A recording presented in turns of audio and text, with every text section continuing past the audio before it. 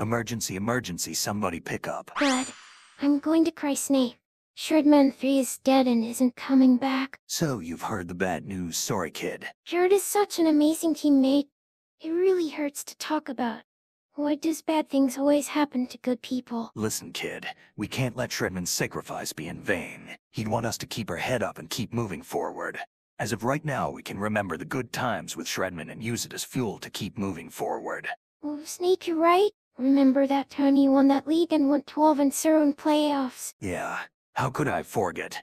Every one of those games Shredman always looked to play for his team and help everyone on the map even if it meant putting himself behind. So it was quite ironic whenever he would get called an ego player. Haha, that's a funny, Snake. Who would ever say such a thing? I can't say.